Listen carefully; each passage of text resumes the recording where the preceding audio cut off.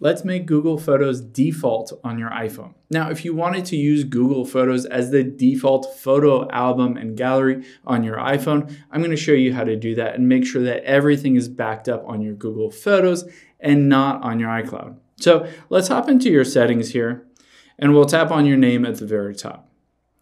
Now let's tap on where it says iCloud.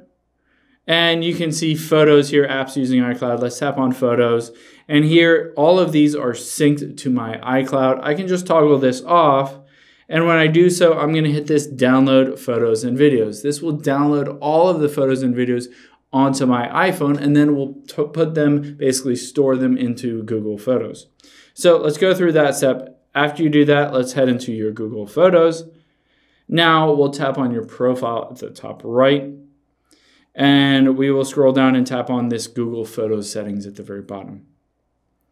You can see backup at the top. I can tap on that, and then I'm just going to toggle this on. Basically, this will back up all of those photos on my phone to my Google Photos. This will be the default way that all of those are stored and backed up. It won't be on my iCloud, but it'll be in the Google Photos. Hope this helps. If you have any questions on that, leave them in the comments down below, and I'll catch you on the next one.